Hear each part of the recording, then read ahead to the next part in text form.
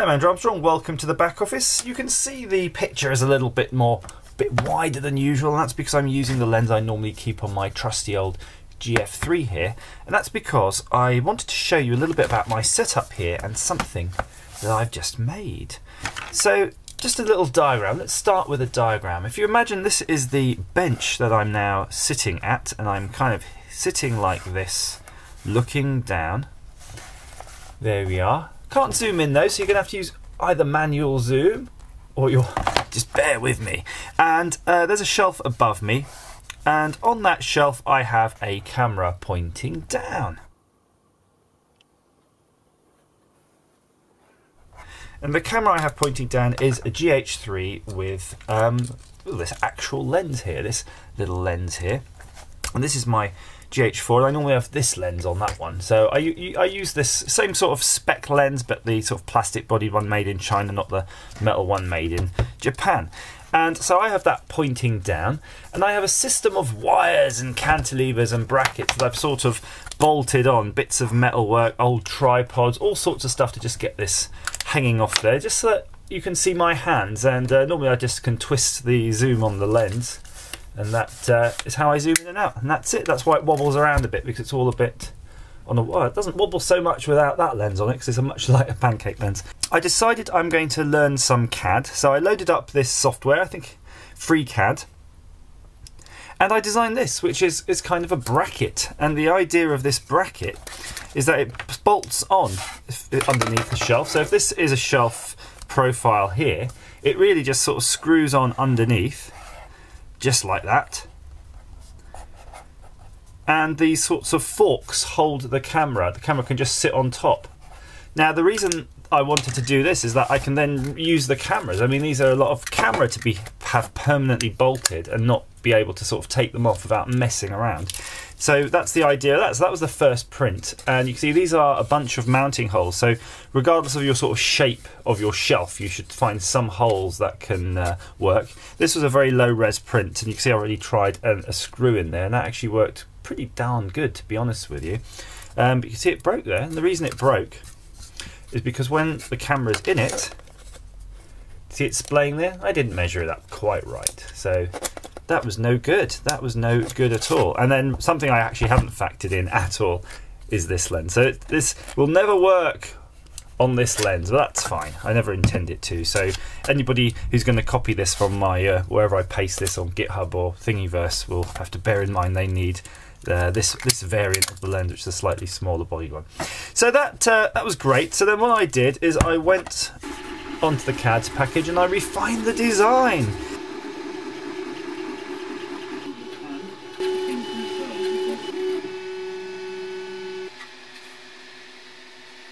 So this one is in green, and that's the main feature that's different. Not really.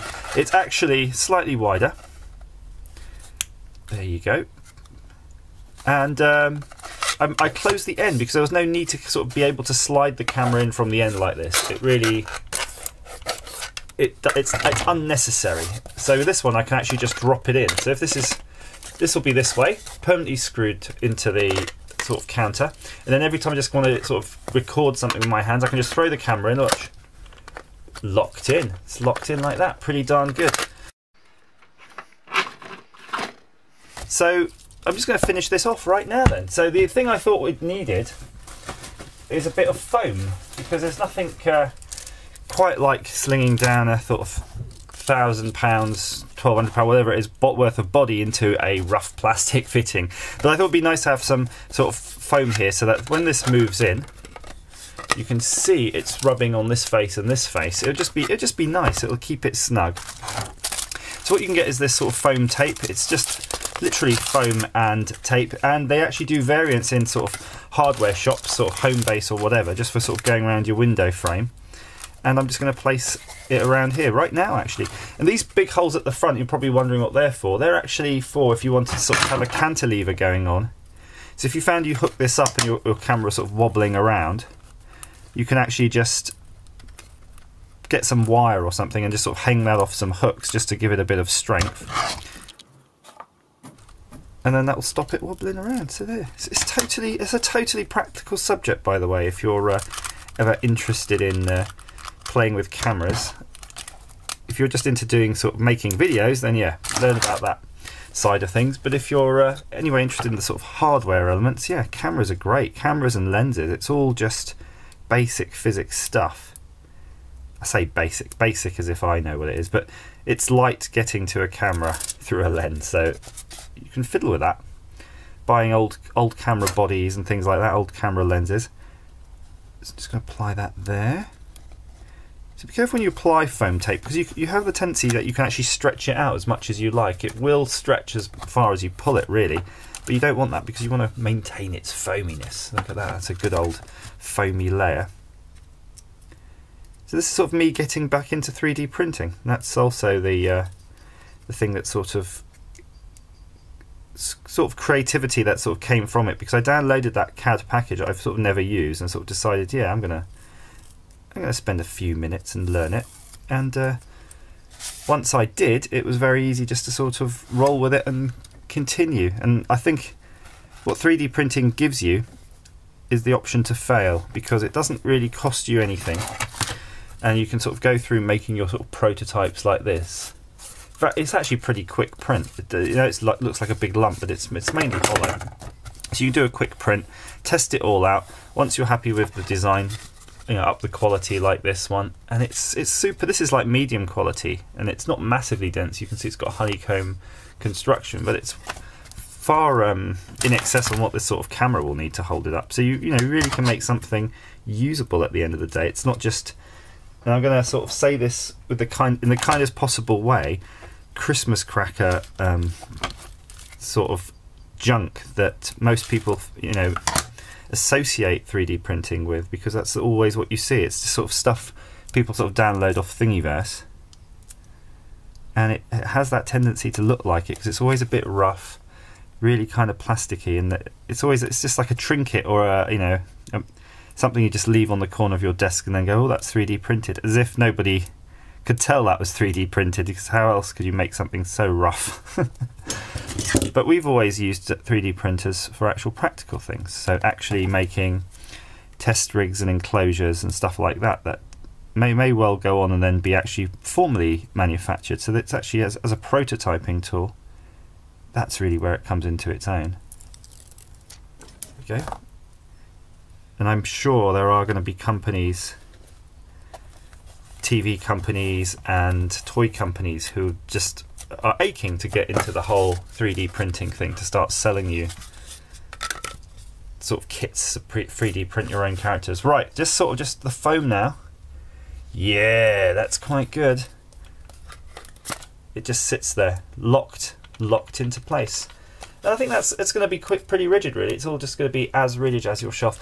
I feel that I need to put though a little bit of foam on this edge now, just to sort of finish that off, because when the camera's in there, the top of this sort of flash housing can touch that, whereas elsewhere it's all sitting entirely on the actual foam. So just one bit of foam in there, and I'm done with that. Can screw that on and finished.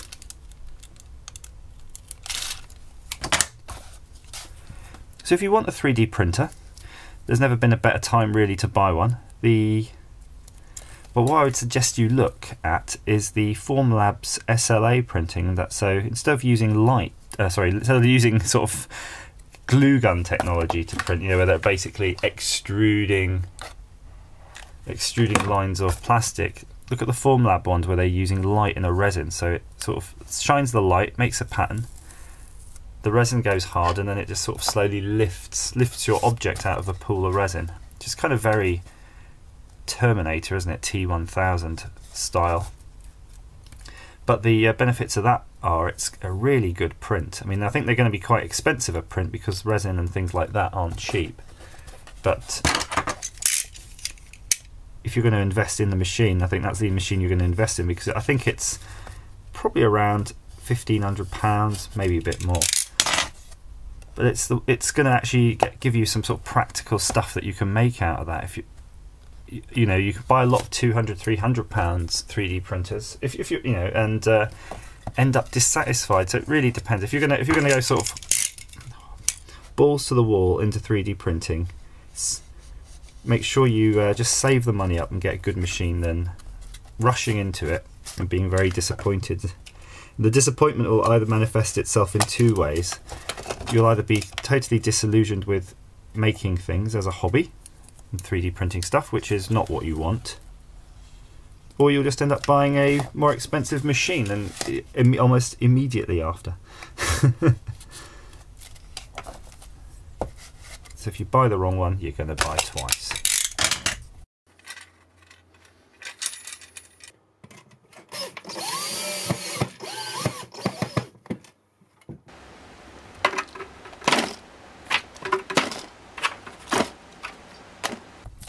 So that's it in essence, my 3D printed bracket. So we've gone from this bit that's sort of a broken one to one that's going to be quite good, and in my next video I'll have had this sort of fitted and we'll be just using that. Although I'm probably going to cut in right now some footage of it working, and you can see that as predicted it's worked really well, and you can see it hanging straight off there. The camera just drops straight in when you need it, and when you need to take the camera out it comes. You can see my dingly dangly homemade microphone, which is, you know, that's doing pretty well. I might just need to maybe think about integrating that mic into the stand and putting a clip on the side for the mic, so the mic's actually just really easy to just plug it in and it's all just part of the rig. With the you could put microphones, you know, exactly where you need them as well. Ooh, see, once you get the creative juices going, hard to stop them. Hope that's been of some use to you. Please comment down below, like and subscribe if you're that way inclined, and as ever, thank you for watching.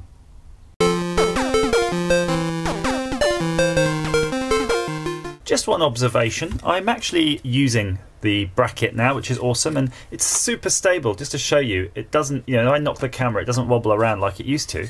I printed a second one so I can G-clamp this wherever I want, which is brilliant. So, you know, just G-clamp it on any particular area. But this GF3, I was sort of playing with this, and then I sort of realised that, yeah, GF3 also works really well. So there you go, have a go at making it. I'm going to post the information on how to do this on Thingiverse, and I believe you can even get them to print it if you want, or ask me. Maybe I'll do a batch of these off and start flogging them on eBay, who knows.